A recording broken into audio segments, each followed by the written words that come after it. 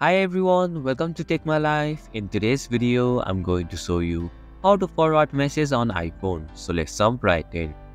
First, open the Messages app.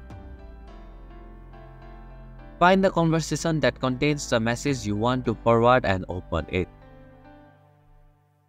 Press and hold on the message that you want to forward until a menu appears.